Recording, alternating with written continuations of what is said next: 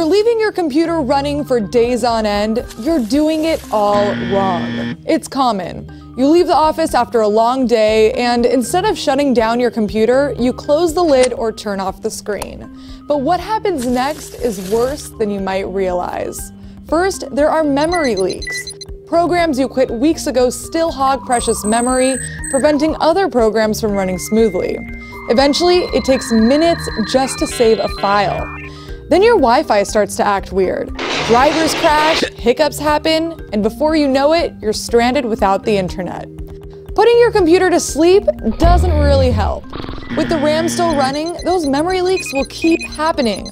Hibernation mode is a good option for PC users since it skirts memory usage by saving your PC's current state in the hard drive.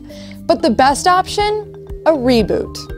Restarting your computer is a magical way to clear up any of these buildups, wipe the slate clean, and make your computer feel a little newer.